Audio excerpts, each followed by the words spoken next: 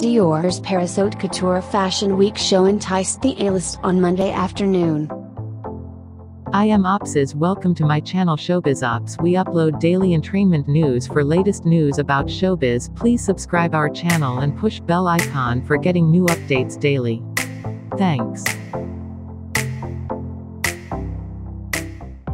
Claire Foy took their places on the star-studded FROW at the city's famed Rodin Museum to see Dior's Spring-Summer 2022 collection. The trio of actresses pulled off high-fashion looks for the French brand's anticipated runway show. The trio of actresses pulled off high-fashion looks for the French brand's anticipated runway show. The crowned star Claire was rocking a new hairstyle, adding waves to her highlighted shoulder-length locks for a retro, 90s vibe. Claire posed for photos with friend and fellow actress Rosamund Pike, who looked super chic in a statement beaded veil. The net veil covered her face and was studded with delicate pearl detail.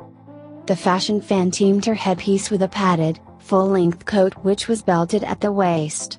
A collared white shirt and black tie peeked out underneath. Model and actress Cara Delevingne stuck to her favored androgynous style with an oversized black jacket embellished with Dior's branding. She layered the jacket over a thigh-skimming mini dress to show off her long legs. The stars had VIP seats for Maria Graziati's stunning opening collection for Paris Haute Couture Week. The show is one of 16 live runways taking place during the week, up from 8 runway shows last season, with COVID severely limiting which fashion houses could stage a public event. Another 7 houses will stage physical and video presentations for editors and clients this year, and a further 6 will be purely digital displays.